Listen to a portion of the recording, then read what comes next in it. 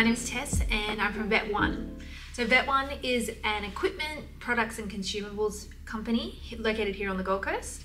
And what I'm going to be doing with Vet1 is producing a whole bunch of content, videos, resources, kind of everything in between to help vets, vet nurses, students, anyone that's working in a vet clinic be able to use any kind of equipment that comes into their clinic or they've had for a while, use it to the best of its ability. So I'm going to start off with dentistry.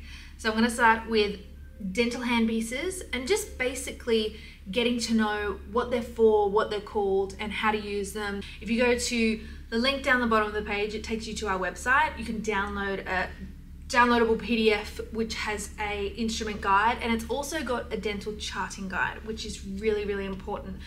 And it's nice and modern and neat and just easy to use. I've got Max here to help me out, and we're just going to go through like a basic dental kit. So to start, there's always kind of a basic extraction forceps, and then there's different variants of.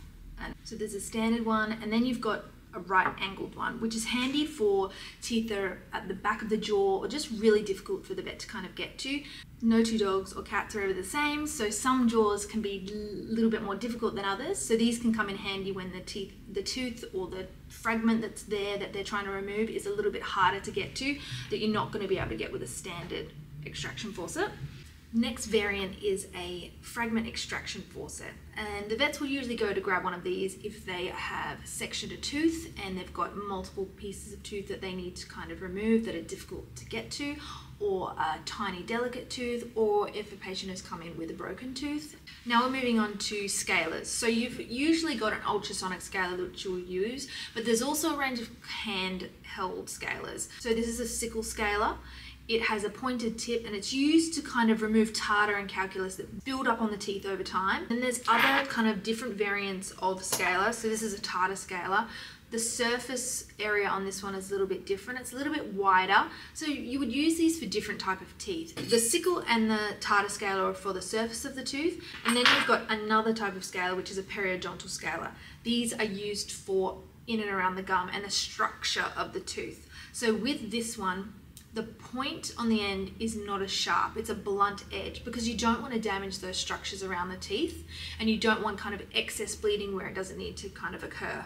When it comes to doing dental procedures and having different kind of instruments and different variants, I would always recommend being over prepared. The last thing you want to do is, you've started a dental procedure and the vet goes, "Where's this instrument?" You're rushing through cupboards and whatnot. I would generally always have everything that you could possibly think you might need, have it out ready to go and within arm's reach. Another similar kind of instrument, this is probably the one that the vet will ask for first. It's the probe. As soon as the dog is anesthetized, intubated and settling under anesthetic, this instrument is used to kind of probe around each tooth and check for pockets and cavities and kind of suspicious teeth. One end has a bit of a hook, so that would be used for teeth at the back of the mouth that are difficult to get to, or if it's just on a weird angle.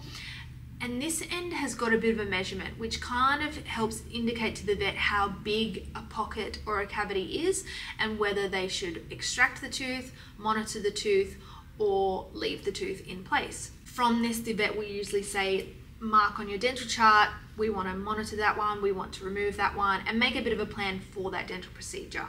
The other thing that this will indicate is whether the patient's going to need dental x-rays as well. So that's another thing I would definitely have prepared before you even start the procedure. The next kind of really commonly used instrument is a Luxator. So these come in a bunch of different sizes, and the sizes would depend on what kind of tooth the vet is working on. So if the tooth isn't wobbly, this is what we're going to use to kind of break down the periodontal ligament around the tooth prior to extraction. It's a thin, sharp type of instrument. It's got a little bit of a spoon on it just to kind of hook in around the teeth.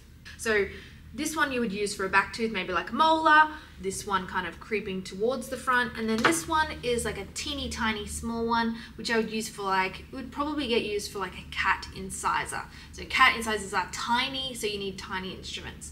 So depending on the patient that you're working on would determine which ones you might have out ready to go for the vet to use. The next one, very similar, and people do, and even I get these mixed up constantly, is a elevator. So a winged elevator. So you've got Luxators, then you've got winged elevators. I've heard them get called like escalators and anything in between, but it's kind of funny because everyone kind of knows what you're talking about. So these are a winged elevator. So you can see that it's got a bit of a wing tip on it. Once you've used the Luxator to break down the ligaments around the tooth, this is what we're going to do to elevate the tooth out of the mouth.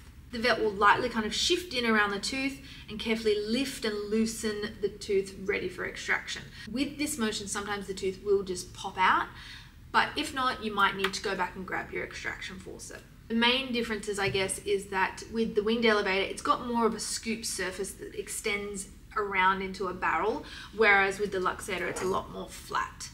You will also need to sharpen these quite frequently as well, because a blunt instrument makes the job so much harder. So make sure you're keeping up to date with sharpening your dental instruments. These also come in like a whole bunch of colors, which is just so much fun. The next instrument is dental burrs. So if your vet is removing teeth and they need to section a tooth, maybe it's a 3-rooted or a 2-rooted tooth that needs sectioning prior to removing, they will go to grab the burrs. These come in a whole bunch of different sizes and also shapes. You have the straighter kind of drill pieces, which are used commonly for sectioning the tooth, and then you've got the rounder type of burrs, which are generally used to kind of smooth and burr away at the bone. They can also be used to create a moat around a tooth root fragment prior to extraction. Having a whole bunch of these on hand is going to make your life way easier. You can also store them in a little holder like this, which is autoclavable. So you can literally just shut this and chuck it in the autoclave, and keeping them all in hand, because sometimes when you put them in an autoclavable bag, they do get lost, and a week later you'll find them in the bottom of the dental table or on the floor under. So keeping them in a little holder like this is super important. Another one that's going to make your life way easier is a dental headlamp. So lots of clinics will have, roof mounted lighting, all that kind of thing, which is great. But in a dog's mouth, it can be very, very difficult to kind of pinpoint that light exactly where you need to see it. That's where a headlight like this comes in handy, and it makes your life so much easier, and it's just going to fasten up the process of that anesthetic as well. If you can just focus on the tooth, you've got perfect lighting, you can work at it a lot quicker and kind of get in and get out a lot nicer. I think these are really underutilized and not used enough in clinic. So I think these are really good, just to help us with not straining our eyes so commonly. So I would definitely be using one of these if I was taking out teeth. There is a couple of other little instruments that you will probably need in your dental kit if your vet is doing extractions. With extractions, often, depending on the deficit that's left behind, we'll need sutures, needle holder, some scissors, and potentially a suture cutter. So say if the vet isn't happy with the sutures that they've placed, they're just a bit messy, or they're just not happy with how it's sitting, they might want to remove those sutures. This is another instrument that is going to make your life way easier when it's coming to those difficult mouths, those squishy, small, tiny, huge mouths that are difficult to hold open, especially for a dental procedure. They're called a gingival retractor. They are often kind of referred to as a dental gag or a mouth gag as well. So how they work is you place them into the mouth. You want to place the upper canine into the top white groove and the lower canine into the lower white groove, making sure that this with the wire and the spring is on the outside of the dog's mouth. Just going to provide a soft compress to keep the dog or cat's mouth open. With these ones, so this small one I would use for a cat, and this big one I would maybe use for a medium-sized dog. They do come in a bunch of sizes, so definitely good to have every size on hand depending on the patients that you see commonly. I'd say the bulk of your dental procedures are going to be small to medium-sized dogs. It's just the way that it is. They're prone to dental disease, but in saying that, it's always important to have instruments on hand that do cater to large breeds, because large breed dental will take a long time. The teeth surface is larger, their mouth is larger, flipping them over and getting them prepped takes a lot more time. So having equipment that's going to make that procedure quicker and more efficient on hand and within reach is going to make your life way easier. The next instrument that you're going to need in your dental procedures, and they should be disposed after every use, is a prophy head. So you're going to use your dental workstation to kind of function this. You're going to use a bit of prophy paste, place it onto the teeth, and just kind of smooth away after scaling. You've got ones like this little one with the purple head. This is what we call an oscillating prophy head. So when it's motored, the cup doesn't completely do a 360. It only does a 60-degree turn and just kind of wishy-washes back and forth around the tooth, which I think is really good. These are my actual favorite. The other version is a 360-degree rotating prophy head. So these go round and round and round. So these come in a soft or a firm kind of cup. Let's say the soft would be used for like a delicate mouth, maybe like a cat mouth, and the firmer one might be used for like a larger breed, but this also comes down to your vet's preference as well. I will mention with these though, if you are polishing a dog's teeth or a dog or a cat that has long hair, make sure the fur, the hair is out of the way, just because it is rotating around. If it does grab a little bit of hair, that hair is going around with it. So just keep that in mind. And the last kind of final things that you should definitely have out ready for your dental is lots of swabs. The vets always use so many swabs. Your prophy paste, make sure that you've got a veterinary grade prophy paste ready to be used. Make sure you put the lid on it as well, because if you even leave it off a little bit, they do dry out and they won't work as effectively. And have your dental charting tool ready. So charting up the teeth before, during, and after the dental procedure. If you go down to the link in the description, you can go to a downloadable instrument guide that I've just gone over right now, and also a dental charting tool, which can be handy for study, or you can use it in clinic, wherever you would like, even if you're learning numbering of teeth, nice and handy to have on hand. So that's in the link below. And here's your friendly reminder to autoclave your dental instruments.